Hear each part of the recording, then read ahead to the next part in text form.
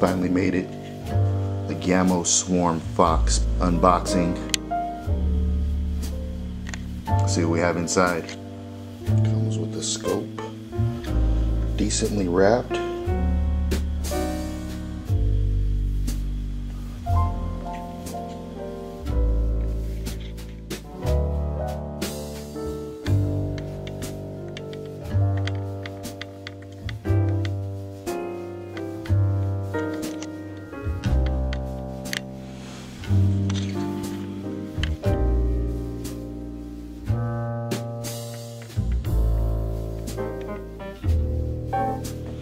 Closer look at the scope, taking the turrets off.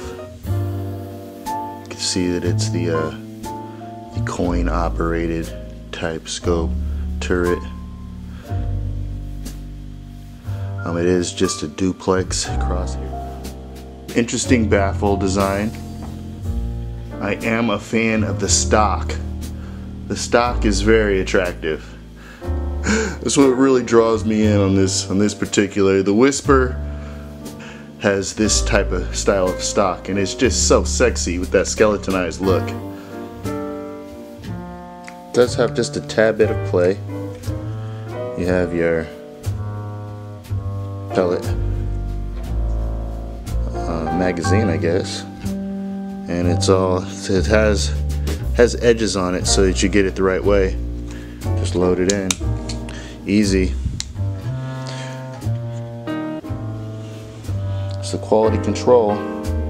So apparently it's supposed to have that little bit of play in the magazine receiver. This is my first Swarm. I think all the Swarm models have the this magazine on them.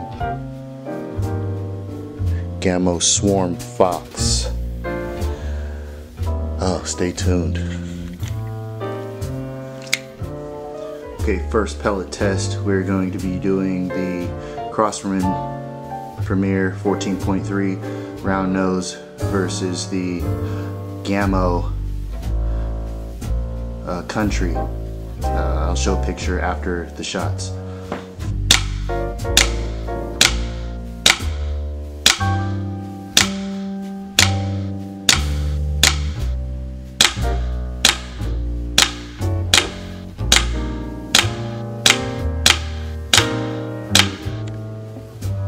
Okay, now we'll be shooting JSB Express versus H&N Field Trophy.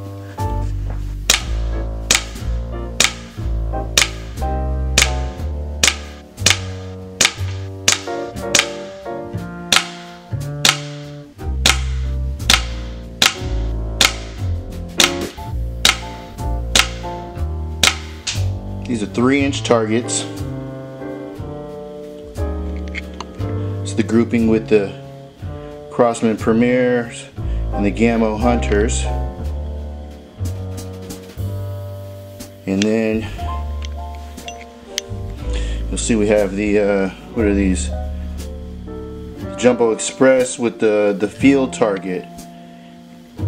Both extremely good groups. Now this is my Gamo Swarm Fox. I don't know if they all come like this. This is an absolute tack driver at 10 yards. For an air gunner on a small budget, this is definitely the way to go. It's a light rifle. Aesthetically, she looks awesome.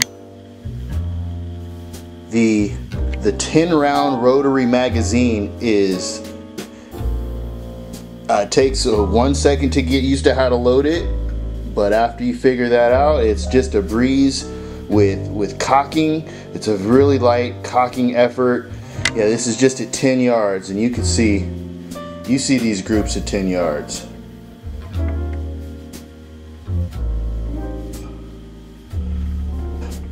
The unboxing, the 10-yard range.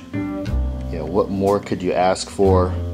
And now that I have her zeroed in, I'm excited to take her out, see what she can do. Just pulled up to the range.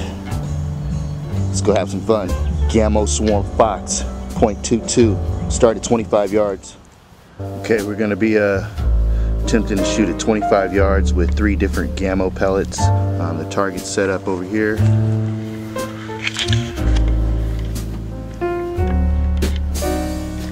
And I'm gonna get everything focused.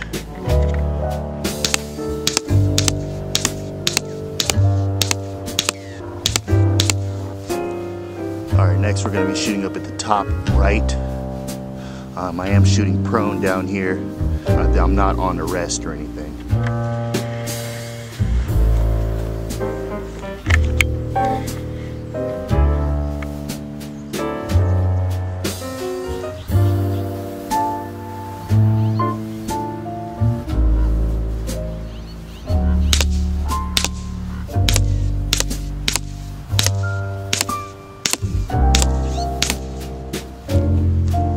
Okay, now we'll be shooting at the bottom right, still in the prone position.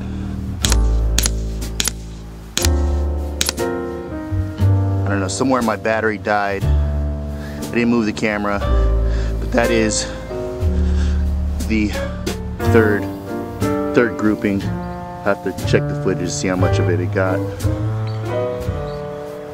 Gamo Swarm Fox.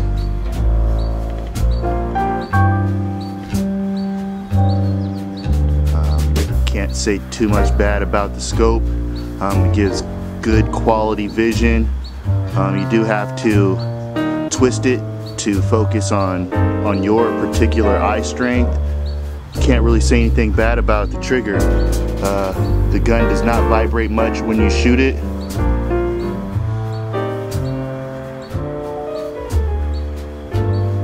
Overall, a solid rifle.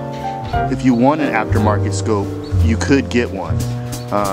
The benefits of an aftermarket scope would be one with range finding capabilities, mil dots or some type of ballistic compensator. Be nice for a pellet gun, being that the pellets do drop relatively fast. All in all, this is an excellent rifle. Please share, like, and subscribe if you haven't already. Thank you for spending so much time on this particular video.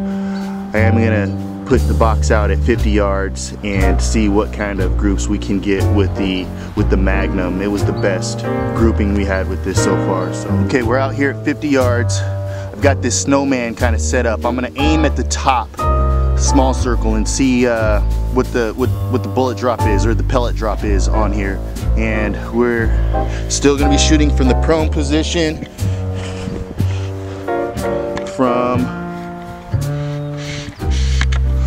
From the towel. I don't know if you can see that. It's kind of getting shady over there. Lucky me. Shooting from 50 yards, prone at this target right here. I'm gonna shoot 10 rounds.